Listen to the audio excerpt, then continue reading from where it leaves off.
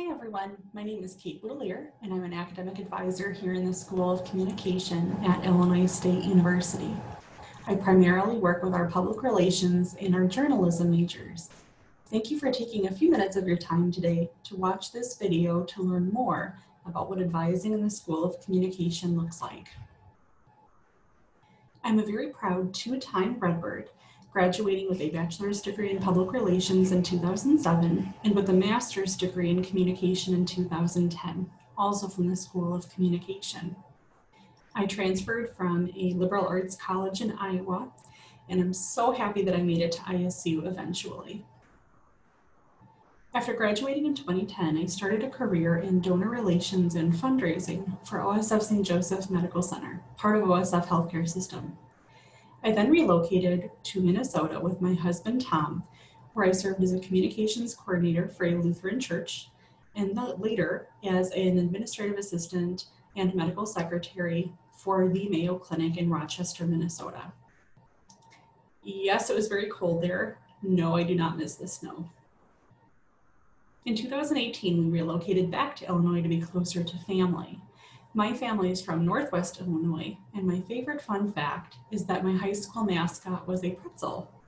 I am telling you the truth, you can look it up, Freeport, Illinois, home of the pretzels.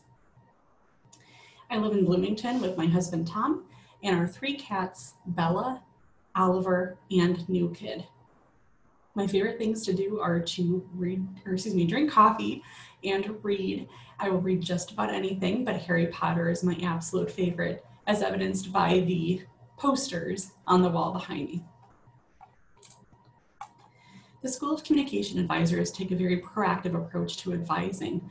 We're here to assist you in your undergraduate career, make sure that you complete all requirements and matriculate throughout the program in a timely manner, but we want to make sure that the courses that you are enrolled in or that you will take in the future will provide you valuable transferable skills for your desired future career.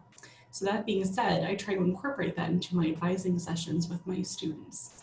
I will start the appointment by asking them to explain why they scheduled the appointment, what kinds of things they want to talk about, and then I just kind of want to check in, see how everything is going.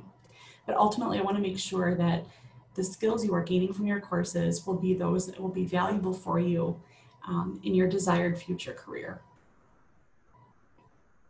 My biggest advice for you for your journey in communication and within the school specifically is to find growth outside the classroom, whatever format this takes. It could take the format of a leadership role in a registered student organization, a part-time job in an area that sparks your interest, or possibly studying abroad and becoming a more globalized citizen.